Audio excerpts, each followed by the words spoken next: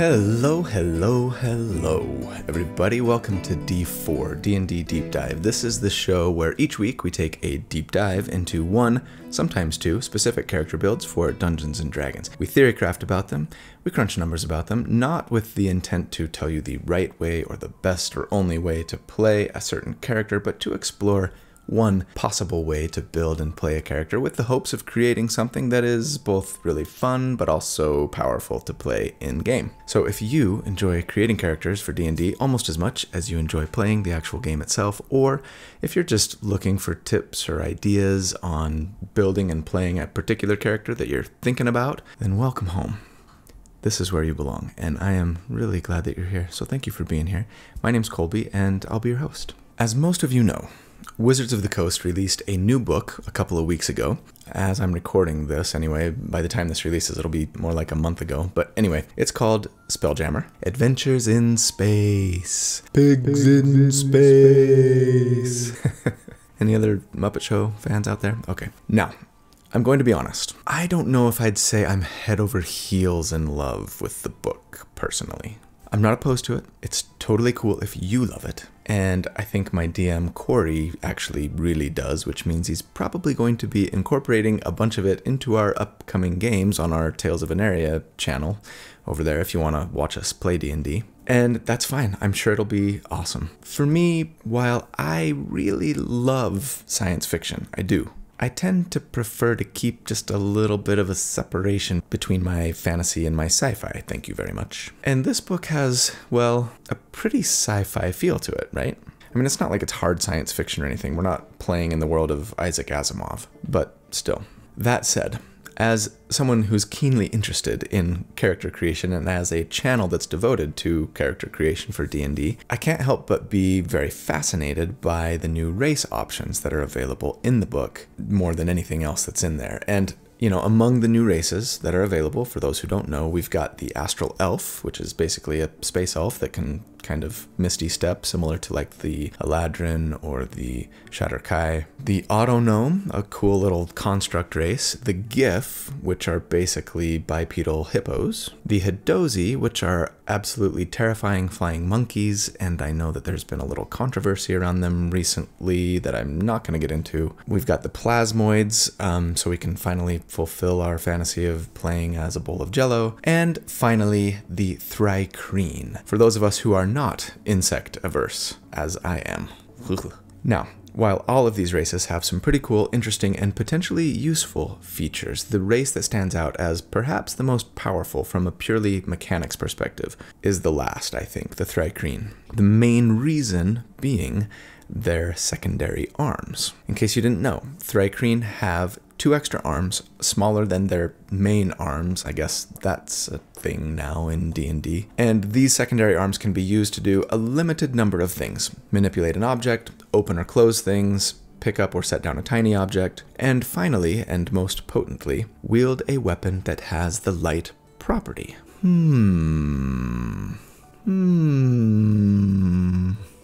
You guys have known that the wheels have been spinning in my head about this ever since the Unearthed Arcana came out a long time ago, right? I mean, this allows for a lot of interesting possibilities. Right off the bat, I'm sure we're all thinking dual wielding while still holding a shield, right? Great, a free +2 to armor class. Makes me happy. But one option that this can grant us that might not be readily apparent, though I believe it should work, rules as written, is the ability to attack with both light weapons and non-light weapons and still yet take advantage of 2-weapon fighting.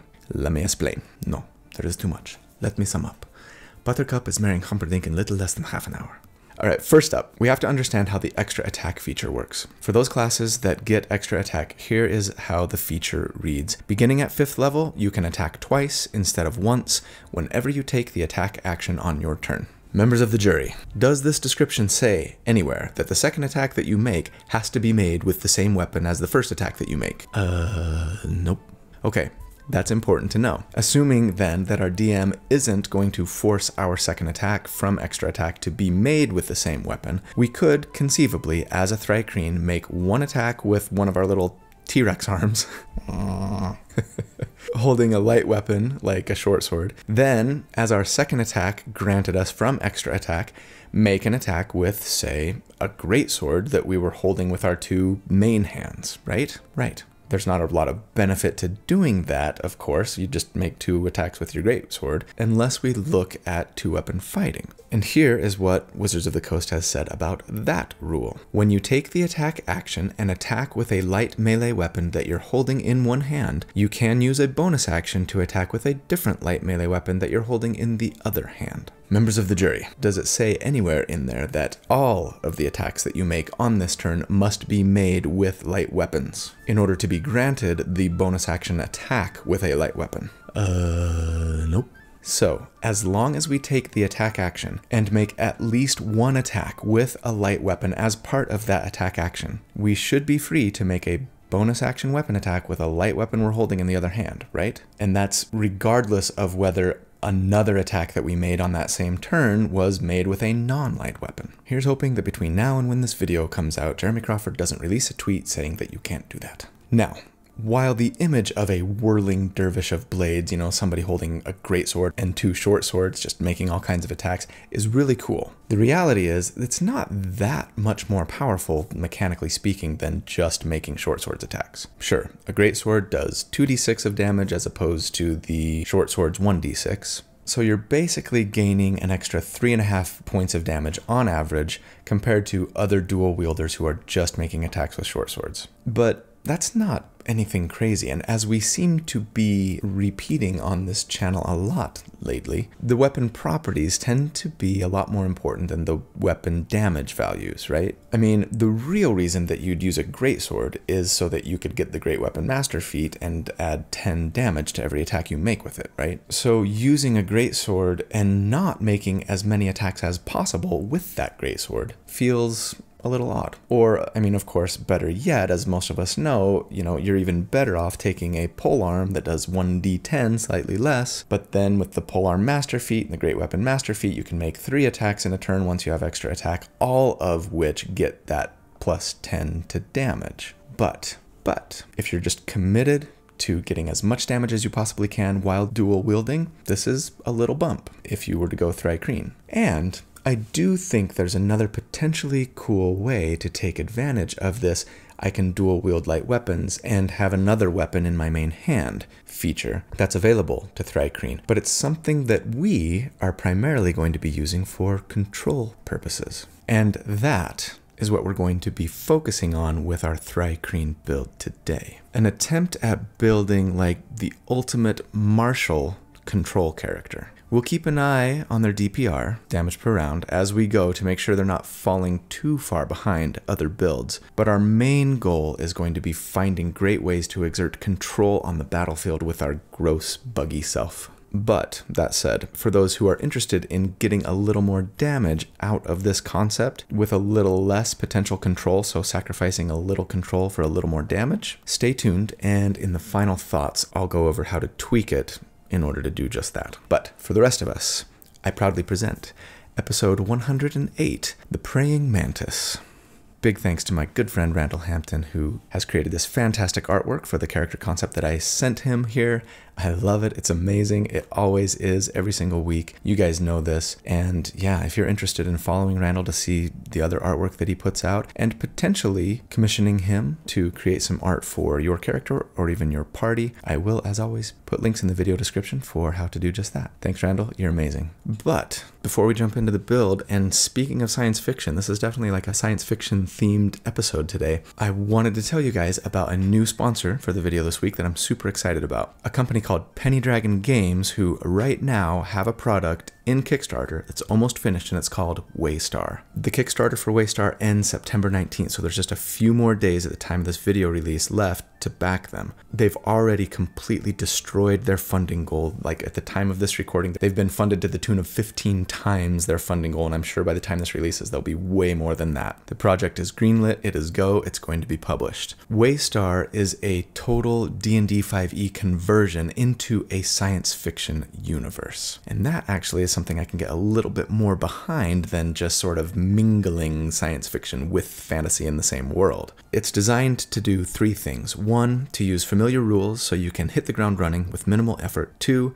create a fast-paced, immersive, action-packed experience. And 3, accommodate campaigns that feel like your favorite science fiction media. So it's going to give you options that let you run a campaign that's going to feel like Mass Effect and or maybe Firefly, 2 of my favorite science fiction properties, by the way. And the Kickstarter includes, at launch here, 4 books. Core rules, which will give you everything you need, both for players and GMs, to run the game, including flexible character creation tools with new classes, new species and races, rules for combat, ship creation, space combat, space travel, gear, cybernetics, robotics, and so much more. But just in case that's not enough, there is also the Creature Codex available, which is essentially the monster manual in a sci-fi galactic setting. You've got the Galactic Archives book, which is maybe more equivalent to like the DMG. It's got a lot more lore, politics, geography, things about the galaxy, ways to enhance your game and really immerse your players in this universe. And then finally, an action-packed heist adventure called Steal the Stars.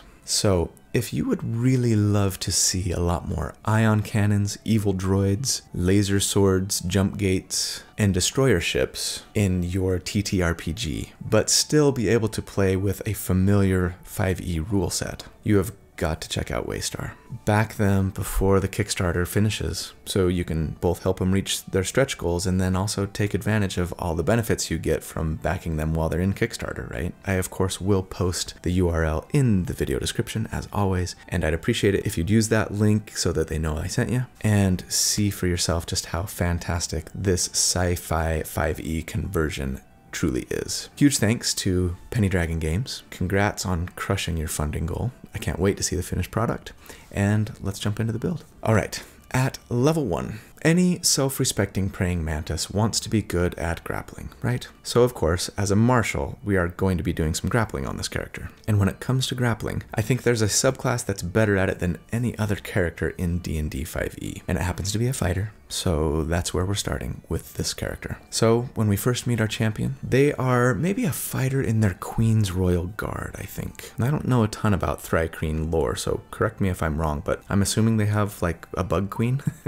Regardless, this particular soldier is being trained in some magical and arcane abilities as well in order to enhance their already formidable martial prowess, to better enable them to protect those they have sworn to defend. So yes, for our race, as I've said, we're going Thri-Kreen, and interestingly about the Thri-Kreen, their creature type is monstrosity, meaning that if there's something that would potentially affect humanoids only, like say hold person, it won't work against you. That could be good, could be bad, depending on what we're talking about. There are some really cool features that the Thri-Kreen get. First up, we get Chameleon Carapace, which is really neat, but sadly I don't think I'm going to be making a ton of use out of this feature on this character. I can definitely see you building around Chameleon Carapace. First off, we're told that your AC is a 13 plus your dexterity modifier if you're not wearing armor, meaning that if you had a dex modifier of +5, your AC would be as good as if you were wearing plate mail, right? That's awesome. But since we are going to be grappling a lot, we're going to be focusing on strength. So this won't be amazing for us, especially like after the early game. Still cool. Even cooler,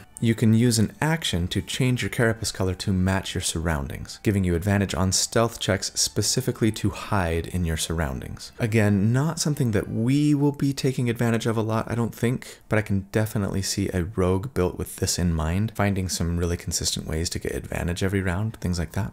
Also worth noting, there's a feature called Thri-Kreen Telepathy, which tells us that we can't speak any non-Thri-Kreen languages. What's kind of amazing though is that you can instead communicate telepathically to any willing creatures you can see within 120 feet. They simply need to be able to understand one language. That could definitely come in handy in certain situations where you're like trying to pull a fast one on whoever your group is talking to, yeah? But keep in mind, it does not say that the creature can communicate back to us telepathically. So make sure everyone at the table knows how this works and doesn't just go blabbing about your secret plans thinking that they're transmitting their thoughts to you telepathically. But my favorite and the most powerful feature, like I've mentioned earlier, is the secondary arms. I talked about it already in the preamble, but yes, we're planning on dual wielding light weapons here. As for our ability scores, I'm assuming that we're using the point buy method as always and suggest going with a 15 strength, taking a +1 there, a 15 constitution and a +1 there, and a 15 dexterity and a +1 there. I really love the ability to start with 3 +1s and thus 3 16s on a character that we get nowadays from our race selection. But of course that does mean that we are dumping intelligence, wisdom, and charisma. If that sounds like a terrible idea to you, feel free to scale it back a bit on the constitution and or dexterity scores. I'll just take my chances on getting mind controlled. As for our equipment, I'm going to recommend going with the gold buy method and say that we need to take a shield, a whip, and 2 short swords. And yes, you heard me right, we want a whip. I'll get into why a little bit later, but also, yes, we can, as I've said, equip a shield on this character and still dual wield with our baby arms. So that's awesome. And no, we don't really need any armor for now, since chainmail would put us at a 16, and thanks to our carapace plus our dexterity modifier, we'd be at a 16 without any armor. So yeah, might as well go naked. For now. As a fighter, at level 1, we get Second Wind, which lets us heal ourselves as a bonus action for 1d10 plus our fighter level once per short rest, always handy. And then we get a fighting style. And I'm going to recommend that we go with 2-weapon fighting. There are other things we could take, of course. Unarmed fighting, superior technique, and interception would all have some value on this character, but I want to get the most out of our T-Rex arms, and that means taking the 2-weapon fighting style so that when we use 2-weapon fighting, the attack we make with the light weapon in our other hand as a bonus action, right, gets to add our ability score modifier to the damage. It's a nice little damage bump for us. At level 2, we'd get Action Surge, of course, which is just almost limitless in its usefulness, giving us the opportunity to do more damage on a round potentially, or grapple and still make a full round of attacks, etc., etc. We love Action Surge. At level 3, we get our fighter subclass, our martial archetype, and yeah, I'm gonna recommend that we go Rune Knight. For a character who wants to be grappling all of the time, it's really hard to go with anything other than Rune Knight in my opinion. Not that you can't be an effective grappler otherwise, you totally can, but Rune Knight just makes it easier than anything else. And since I wanted 2-weapon fighting style anyway, plus weapon and shield proficiencies, not to mention constitution saving throw proficiency, heavy armor proficiency, and the extra feat or ability score increase that fighters get at level 6, it just really seemed like the obvious choice. Primarily, of course, for the Giant's Might feature. But before we talk about why, let's remind everyone about some important things about grappling. To grapple, you take the attack action and make a special attack, a grapple attack. You need to have at least one free hand to do so, hence the benefit of T-Rex arms, which let us dual wield and still grapple 1 or even potentially 2 enemies. You pit your athletics check against your enemy's athletics or acrobatics check, their choice, and if yours is higher, they're grappled, which means that their move speed is 0. It's a really nice way to exert some control over the battlefield. If they want to break your grapple, they have to spend an action to try and do so, making another acrobatics or athletics check against your own. You can drag them at half your move speed. Now, we need to keep in mind that you cannot grapple a creature who is more than 1 size larger than you. So for right now, as a medium creature, that means large creatures are smaller. Of course, there are a lot of enemies that are bigger than large size, and thus enter Giant's Might, which tells us that with our bonus action, proficiency bonus times per day, we can grow to a large size for 1 minute. And thus, right off, we have a very easy and reliable way to now grapple enemies who are huge size or smaller, and that's huge. Sorry. Not only that, but while Giant's Might is active, we have advantage on strength checks and saves. And since athletics is a strength check, we will now have advantage on all of our grapple checks, not to mention shoves too, which we'll talk about later. So long as Giant's Might is active, right? One final little perk, while transformed, we can do an extra 1d6 of damage on 1 weapon attack per turn. So yeah, it's really just kind of perfect for us. Of course, we also love the Rune Carver feature that Rune Knights get, which lets us pick 2 runes from a nice little list to carve into our weapons or armor or something that we're wearing, and then we get some nice little kind of passive benefits from the runes that we choose, and then once per short rest we can activate them for some really great benefits. I'm for sure going with Cloud Rune because it's just the best thing in the universe, letting us use our reaction once per short rest to cause an attack from an enemy within 30 feet of us to target not the target that they hit, but instead a different target of our choosing, also within 30 feet.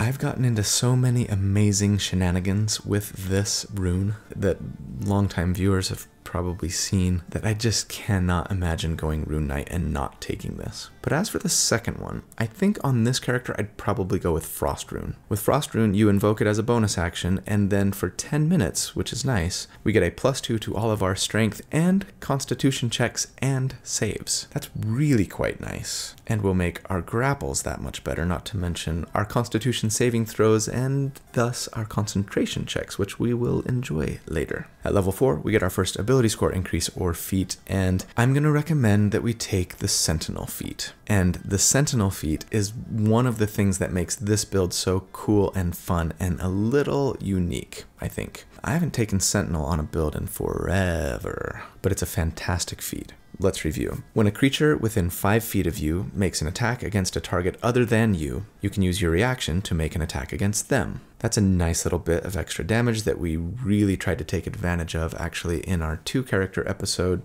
the Wolf and the Coyote. For us, it'll be a nice option if we're not using our reaction otherwise, though I think we often will be, especially as we progress in character levels. Also, with Sentinel, you can make an opportunity attack against an enemy even if they take the disengage action. I really hope your DM doesn't metagame you and like never have enemies take the disengage action because they just kind of know that you're going to be able to make an opportunity attack against them anyway. But most important for us, when you hit a creature with an opportunity attack, their speed becomes 0 for the rest of their turn. Now, let's quickly review what triggers an opportunity attack. As per the rules, you use your reaction to take an opportunity attack, quote, when a hostile creature that you can see moves out of your reach. So for the vast majority of players, this will mean when an enemy that's standing right next to them moves away from them, since most of us have a 5-foot reach, right? Of course, there are some characters who use reach weapons. For them, they don't get to make an opportunity attack unless an enemy moves more than 10 feet away from them, right? And this can actually sometimes allow an enemy to like skirt around a player that has a reach weapon, just sort of keeping a 5-foot gap between them and then getting to one of your allies without taking an opportunity attack. And I hate when that happens. But guess what?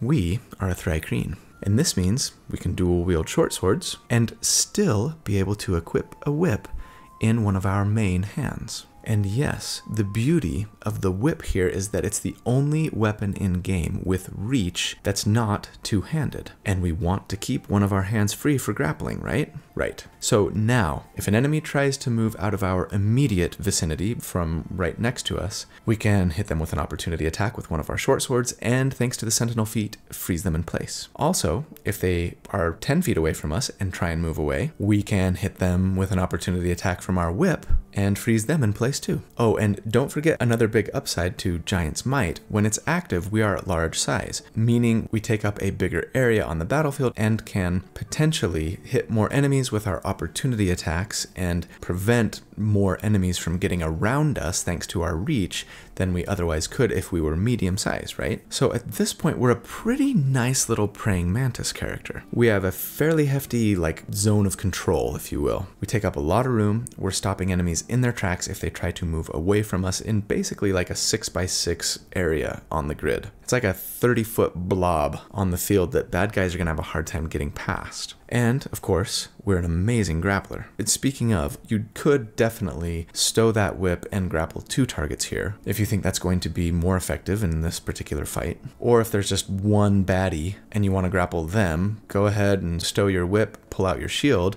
grapple them with your other arm, enjoying that extra 2 armor class while they're probably trying to attack you as you've got them in your bear hug. I love the versatility and the options that we have with this build. So fun. Or I guess on the other hand, if you're just looking to do as much damage as you possibly can to a single enemy, yeah, feel free to pull out a greatsword or a maul now, because at level 5 we get extra attack. And yes, this means that we could take advantage of 2-weapon fighting and make one attack with a big 2-handed weapon on our turn, like I discussed in the preamble, if we really wanted. When I crunch numbers, I'm just going to assume that we're making short sword attacks, and I'll explain why when I get there. At level 6, because we're a fighter, we get another ability score increase or feat, and I think bumping strength here is a no-brainer. now that we've got Sentinel, it just helps us with our grapples as well as our plus to hit and plus to damage. So yeah, let's bump it, take it to an 18. And so at level 6, it's time for our first damage report. Here's how I envision combat working currently on our turn. Round 1, you'd activate Giant Smite with your bonus action, then simply run up to the enemy that you most want to control and grapple them. Remember, this takes one of our attacks when we take the attack action. We do have 2 thanks to extra attack, so assuming you grapple them successfully, you use your second attack to shove the enemy, knocking them prone. For those unfamiliar with this tactic, you can shove an enemy even if you have them grappled, and it's kind of the same thing as when you try to grapple someone. You make an athletics check versus their athletics or acrobatics, and if you succeed, you either push them 5 feet away from you or knock them prone. I assume that we're going to want to knock them prone here, and of course, if an enemy is prone, their attacks are made with disadvantage, and attacks from within 5 feet of them are made with advantage.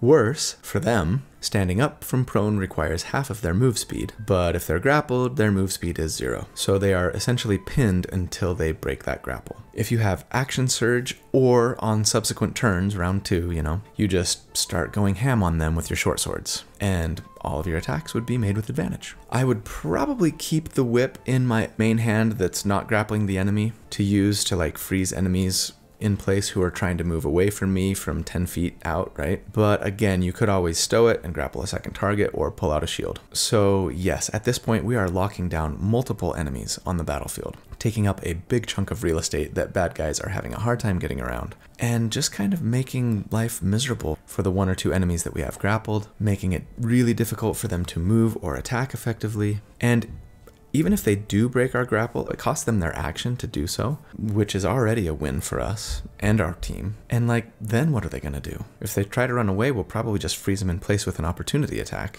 thanks to Sentinel, and then on our turn, we'll just run up and grapple them again, right? Now, as for our damage, I'm just assuming 3 short sword attacks made with advantage on a prone enemy, adding an extra d6 once per turn thanks to Giant Smite. And that advantage that we're getting from grappling and knocking an enemy prone is going to be better for our damage, at least at mid and higher enemy armor classes, than using, a 2-handed weapon and 2 short swords would. And that's why I wouldn't go that route, even for damage purposes, unless it's an enemy that has a super low AC and you don't otherwise need to grapple them. Oh, also, as for our Frost Rune, you could of course forego your bonus action short sword attack on round 2 to activate it. We used our bonus action on round 1 for Giant Smite. I'd probably only do so if the enemy that you were grappling seemed particularly strong or dexterous, maybe especially if your attempt to grapple or shove them on round 1 failed. Now, am I going to assume that we're getting a reaction attack against an enemy every single round? I mean,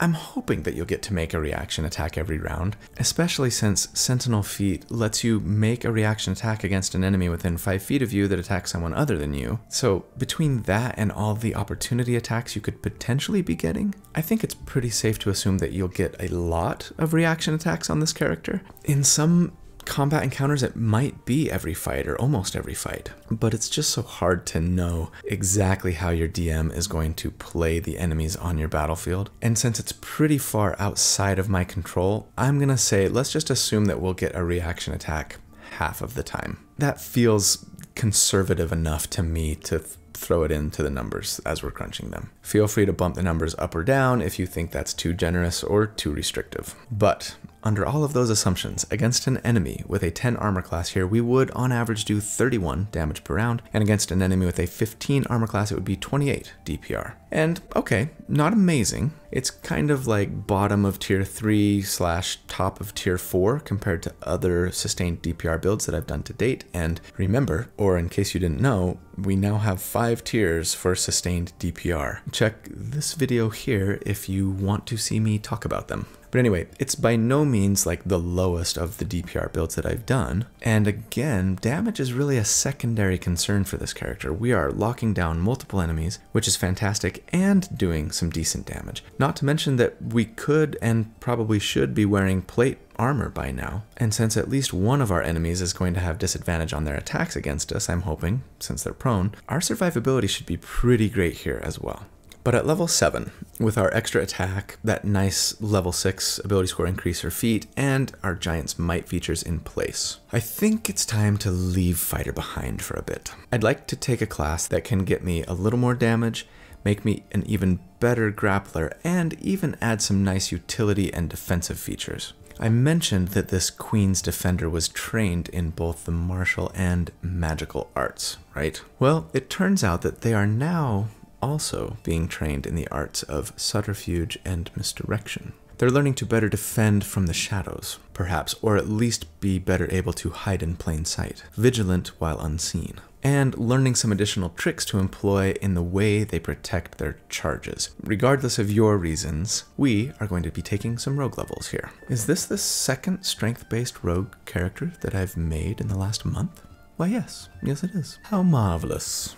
So as a Rogue 1, we get Thieves' Cant, which is the special coded language that rogues can use to communicate with one another and anybody else who speaks it. And then of course we also get Sneak Attack, which does an additional 1d6 points of damage on a turn. And as a reminder, in case you missed the Berserker Lurker episode, yes, there's no reason why you cannot make attacks with strength and still get sneak attack damage. The requirement to get that extra once per turn damage is that the weapon be a finesse or ranged weapon, not that you use dexterity to make the attack. And short swords are finesse weapons. Also, of course, the attack has to be made with advantage against an enemy or against an enemy that is within 5 feet of one of your allies. So, if the enemy's prone, because you've got them grappled and shoved, you have advantage, hooray. If they're not, keep in mind again that you can drag an enemy at half move speed when you've got them grappled, so if you need to drag them over to an ally before you make attacks, do so, and then you can get sneak attack. One other thing to keep in mind, yes, as I've said, and as I also tried to take advantage of in that Berserker Lurker episode, among others, like the Swashbuckler Nova. Do I even have any cards left?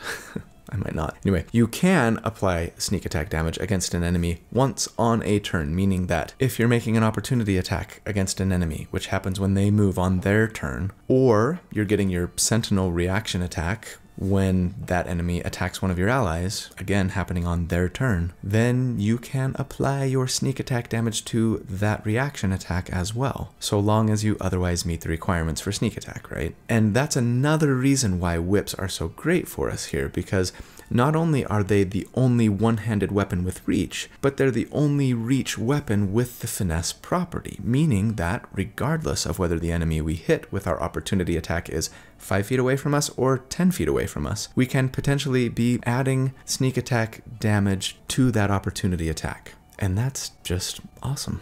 But one of the main reasons why we wanted to go rogue is for the expertise feature, which we get here at level 1. Expertise lets us double our proficiency bonus in 2 skills that we're proficient in, and so naturally we will want to take athletics first and foremost. With Giant's Might and Frost Rune active, this would give us a plus 12 to our athletics checks currently, and we would be making those with advantage. And that's pretty incredible for a level 7 character. As for the other thing that you would want to take expertise in here, it really depends. I think if you don't have another rogue or scout-like character in your party, I'd probably go stealth or even thieves tools here. At a 16 dexterity with double our proficiency bonus, we'd be pretty dang good in either of those things. Keeping in mind, of course, that if we're wearing plate mail armor, we might want to either find some mithril or simply doff it and take the slightly lower AC so as to not suffer disadvantage on our stealth checks, right? But if there's already a great lockpicker scout in the party, I'd probably go perception personally, but pick your favorite. At level 8, we would be a rogue 2 and we get Cunning Action. This tells us that we can take the hide, dash, or disengage actions as a bonus action, and this is always useful, especially, say, if we really need to drag an enemy a little bit further of a distance and we need to dash to get them there after we've grappled them, right? Hiding as a bonus action does seem super effective for a Thri-Kreen who might have built a little differently, focusing more on hiding and probably attacking from range for like reliable advantage. But that's not really what we're going for with this build, yeah. At level 9, we would be a rogue 3 and our sneak attack damage goes up to 2d6. and we get our roguish archetype, our rogue subclass. And we're going to go with the arcane trickster, kind of furthering that idea of training both in martial and magical abilities. We're a little bit of a gishy character here, especially if you consider the Rune Knight's abilities as kind of pseudo-magical, right? I've got one very specific reason for wanting to go with the arcane trickster here, but we're not going to be getting to it for quite a few levels. For now, we get Mage Hand Legerdemain, which lets you make your mage hand invisible when you cast it,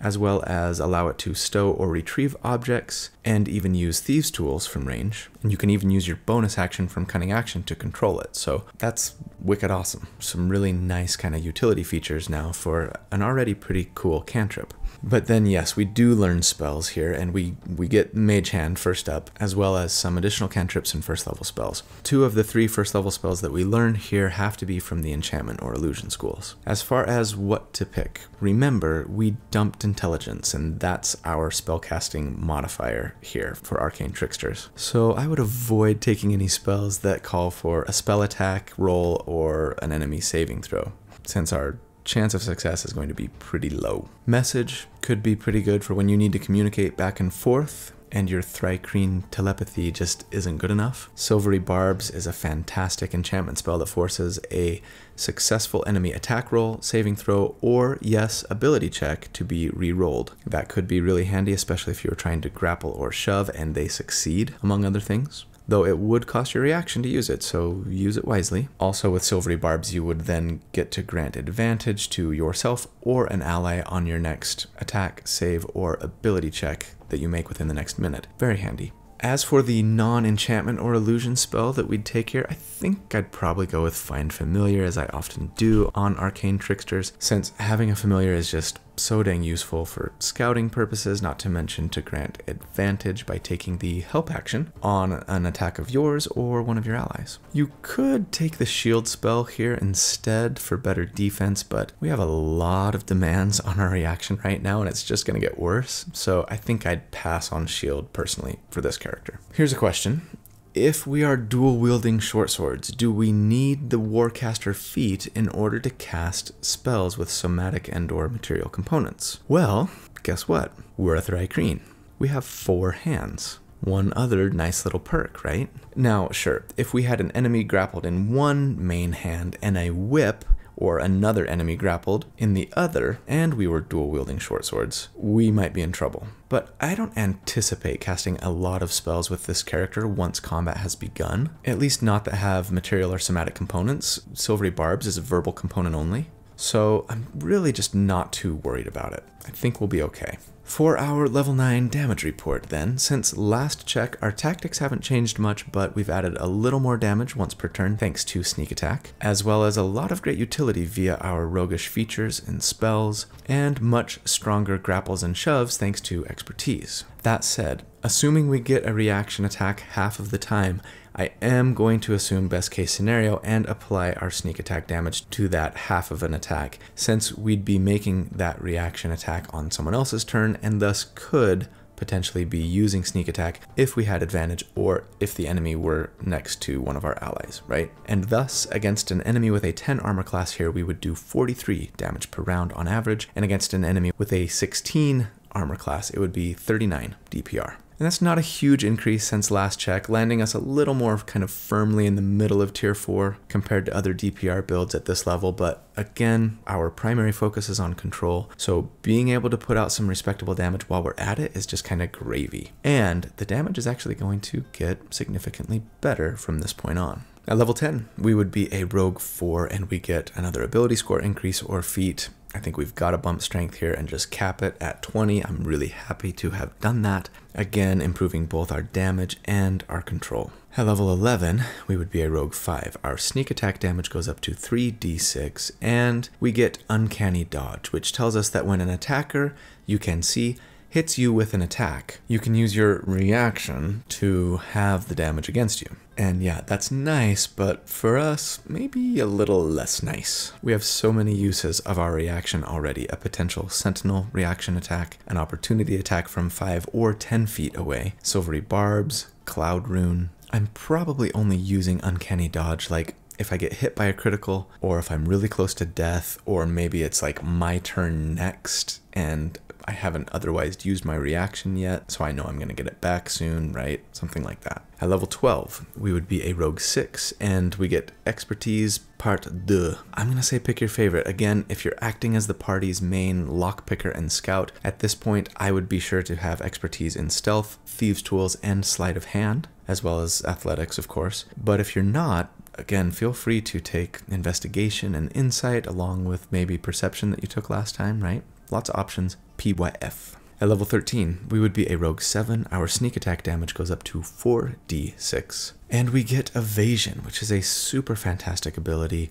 telling us that if we have to make a dexterity saving throw to take half damage against something like a fireball or a trap, we only take half damage if we fail and no damage if we succeed. I love Evasion. But we also do get second level spells here, and this is important. Now, the spells that we take at this level have to be from the illusion or enchantment schools. We don't get another non-illusion or enchantment spell until next level, oddly. I think the ones I would take here would probably be Mirror Image, to make ourselves a little harder to hit, as the spell creates some illusory duplicates of yourself that the enemy might inadvertently attack instead of you, and that's always fun. And for the second one, I mean, I don't have a great use of my concentration right now, and I could use a little more damage. So sure, why not? Let's take Shadow Blade.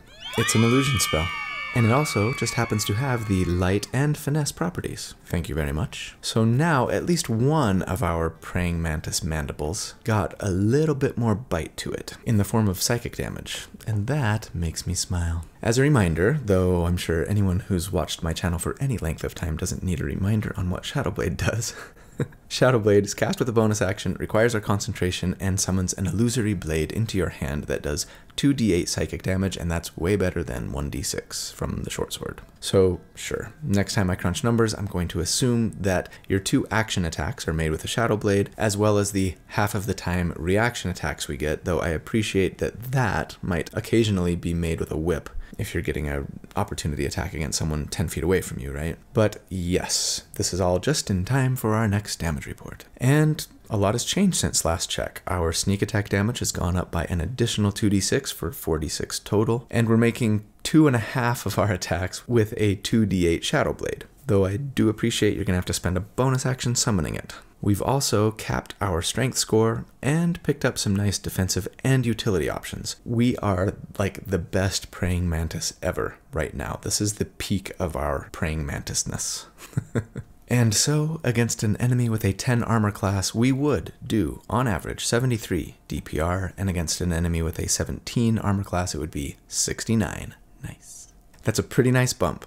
Thanks, Shadow Blade. We're now more like top end of tier 3. Compared to other sustained DPR builds at this level, and we are getting a lot more well-rounded to boot. Happy days. We're coming down the home stretch. At level 14, we would be a Rogue 8, and we get another ability score increase or feat. I don't have really strong feelings about what to take here. I think I'd probably bump my constitution and take it to an 18 for both more hit points and a better saving throw, especially now that we're reliably concentrating on a spell, right? Since it helps our concentration checks too. You might want to take Warcaster for advantage on those concentration checks, and so you don't have to worry about casting with your hands full. Alternatively, you might want to go with like Resilient Wisdom, since our Wisdom score is so horrid, and thus our Wisdom saving throws are just atrocious. Or potentially, I would consider going with the dual wielder feat even. Most people take this feat so that the weapons they dual wield don't have to be light, but that's not going to help us since our little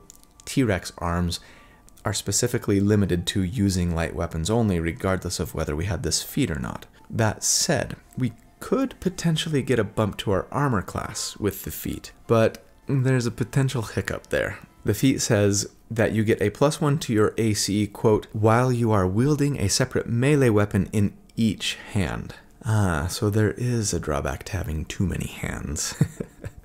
I mean, your DM may just say that as long as you're wielding a separate melee weapon in 2 of your hands, you're fine, since this feat was created back when playing a character with 2 hands was really the only option. But strictly rules as written, you would need to have a weapon in all 4 of your hands in order to benefit here. And that's just not going to be worth it for us, obviously. So talk it over with your DM if you're considering going this route.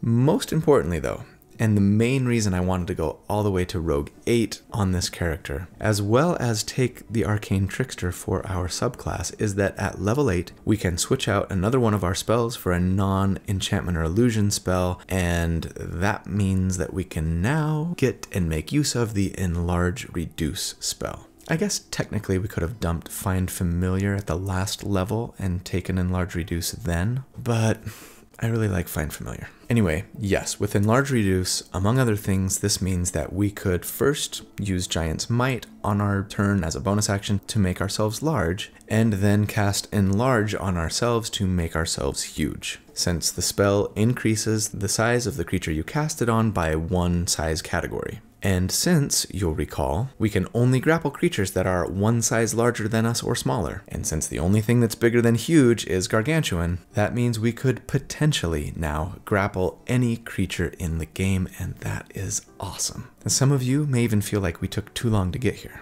You may be right, we could have dipped 3 levels into like Sorcerer or Wizard and gotten this spell sooner, but I didn't like how mad that made us multiple ability score dependent. I wanted to have a decent dexterity, and I guess I'm just hoping that we're not going to be seeing a ton of gargantuan-sized enemies before level 14. So I didn't feel too bad about the delay. But yes, of course, using this spell would mean no Shadow Blade since both require concentration, but I'm only anticipating that you would actually use this once in a great while. I just wanted to have the option to do so when necessary. At level 15, now that we've got Enlarge Reduce, I think we can consider going back to Fighter. Rune Knight gets some nice additional abilities, and there's another ability score increase or feat waiting for us soon as well with Fighter. Perhaps most importantly, if you're taking this character to level 19 and beyond, level 11 Fighter means that amazing 3rd attack when we take the attack action, right? So I think I would go that route here if it were me. And that means as a Fighter 7 and a Rune Knight, we get the Runic Shield ability.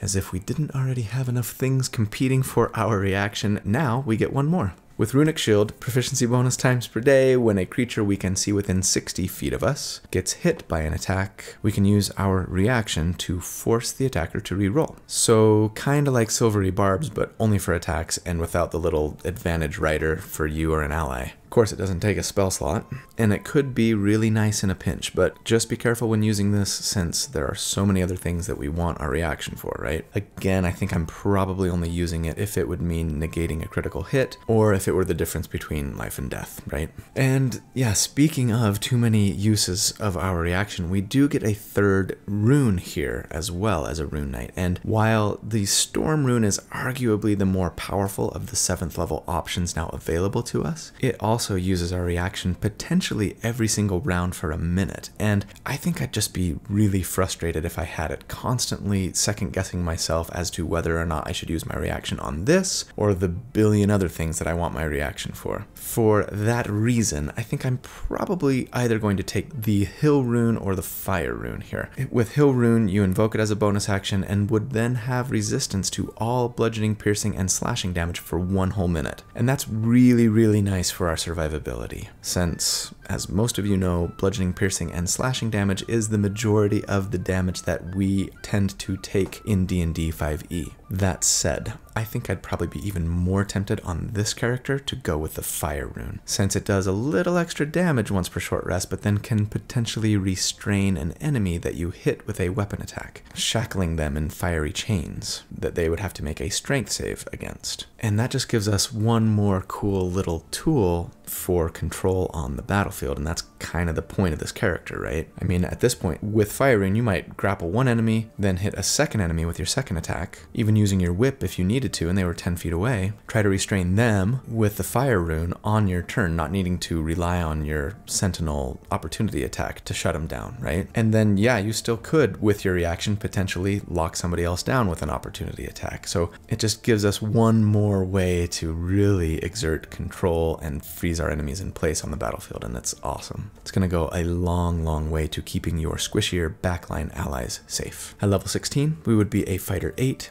and we get another ability score increase or feat. And again, I think I'm probably going to bump my constitution here, capping it at 20 for better hit points, better saving throws, better concentration checks, especially if we decided to take the fire rune, since the saving throw that the enemy makes to see if they get shackled and restrained is improved by our constitution modifier. If you decided to instead go with one of the other feats that we talked about earlier, I wouldn't blame you. But then finally, for us, at level 17, I'm gonna go back to Rogue. I know. Again, if I were actually playing this character in-game and was going to get to level 19 or 20, I really would stick Fighter. But since I always end my builds at level 17, and the next Fighter level would just be Indomitable, which I hate, and by contrast, another Rogue level would give us more sneak attack damage, and I'm a slave to the spreadsheet, I guess I'll end at Rogue 9. Sue me. And yeah, as a Rogue 9, we would get Magical Ambush as an Arcane Trickster, and that's really not that awesome for us. It tells us that if we're hidden from a creature when we cast a spell on them, then they have disadvantage on their saving throw. Since we have an 8 Intelligence, that's really not doing that much for us. Again though, I think there's totally a Dex and Intelligence focused Arcane Trickster Thri-Kreen Rogue build here that, is just really taking advantage of all of the great things we get when we hide. It's just not this build. And then yes, our sneak attack damage here gets bumped to a 5d6. And thus, for our final damage report, since last check, our sneak attack has gone up by another 1d6, but other than that, our gains have really all pretty much been in the defense, support, and utility departments, including a little more potential control and damage, I guess, from Fire Rune, and the ability to grapple even gargantuan enemies thanks to the Enlarge Reduce spell. But against an enemy with a 10 armor class here, we would on average do 79 damage per round, and against an enemy with an 18 armor class, it would be 74 DPR. And yeah, we didn't really scale a lot since last check, so not surprisingly, we've kind of slipped back to maybe bottom half of tier 3 compared to other sustained DPR builds at this level. But again, with everything else that we are bringing to the table, that's pretty dang good. All right, let's talk final thoughts. The tier score for this character, when you take all of the damage that they do at all of the armor classes we calculate for, and at every damage report that we report on, would be a 49.2. And this puts them firmly in the upper half of tier 3, just ahead of the Spore Beast and right below the Great Weapon Master Fighter Barbarian, which is honestly a heck of a lot higher than I thought they'd be when I started this character. I know I say that a lot, sorry. I guess I must sandbag everything in my head. Now, granted, I am assuming that this character is getting a reaction attack on half of their turns and applying sneak attack damage to that, and I understand that won't always be the case. I'm also assuming that you have advantage thanks to your enemy being grappled and shoved, and I know it's going to take us a round to get there unless we have Action Surge available, so yeah.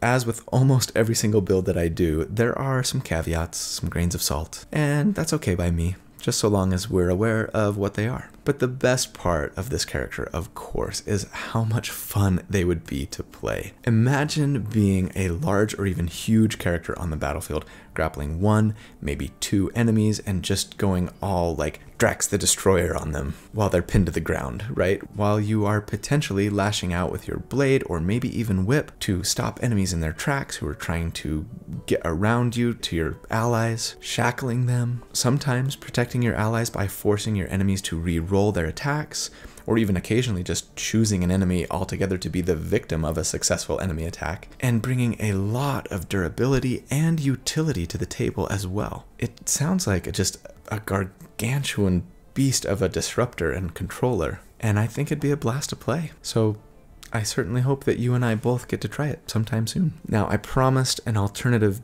build for those who are more interested in getting a little more damage here at the cost of some control. And this is basically how it would work. Instead of dual wielding short swords, we would use a hand crossbow in one of our baby arms and leave the other baby arm free. And we wouldn't be using a whip at all. You'd take the archery fighting style, of course, and then at level 4 you'd go crossbow expert, at level 6 you'd go sharpshooter and forego the sentinel feat altogether. Instead of using the whip in your main hand, I would equip a shield or just plan on grappling a second enemy. You'd use one T-Rex arm to wield and fire the hand crossbow and the other to reload it. Now, in case that makes you nervous, even though we're not told that these baby arms are specifically capable of reloading a crossbow, among the other things that they can be used to manipulate an object, and rules state that to load a weapon with a loading property, we just need a free hand. So I would think that all but the stingiest DMs here would allow this. Anyway, the idea here is still to grapple an enemy or two, knock them prone, and then just fire the hand crossbow into them at point blank range, which we can do without disadvantage thanks to the crossbow expert feat, right? But we actually would have advantage thanks to them being prone and us being only within 5 feet of them. When we have the archery fighting style and we've got the sharpshooter feat going, that's some pretty big potential damage. Of course, without the sentinel feat and the whip, you would be locking down targets less often, and as a ranged character focusing on dexterity, your grapples would be less effective. But if you can still start with a 16 strength and get expertise in athletics, and advantage on your athletics checks from Giant's Might, not to mention a frost rune, you've still got a very strong athletics check. So it could still be a pretty effective controller and do significantly more damage too. So something to consider. I think it would be kind of fun to be like a point blank crossbow expert user who's grappling their targets. Definitely unique and cool, but regardless, those are the builds for the week, and I hope you enjoyed them as much as I enjoyed creating them. Mostly though, I hope you know how much I love you, because I do, and you guys are awesome. Thank you so much for all of your support, everything you do, liking, subscribing, commenting, and especially joining the channel as a member. Big thanks and shout out to my channel members. I hope you have a fantastic week. I hope that you stay safe and that you be good and kind and happy, and that I see you again really soon. But until then, take care. Bye.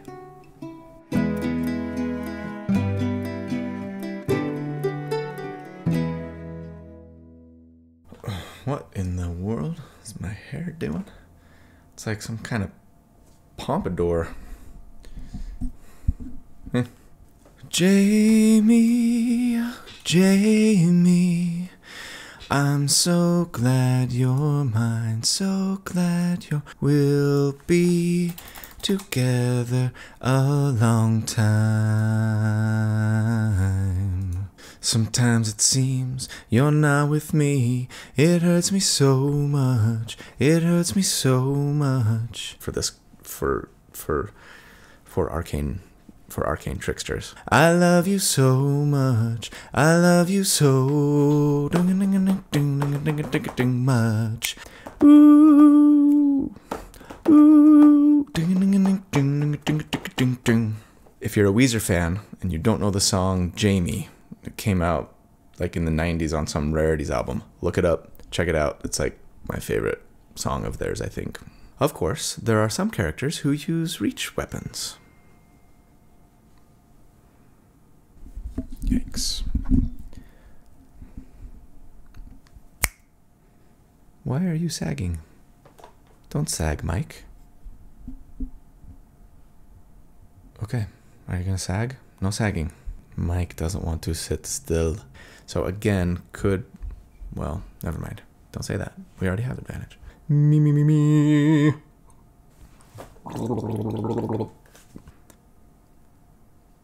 What's it called? Two enemies that... Can you guys hear the... Yeah, you probably can.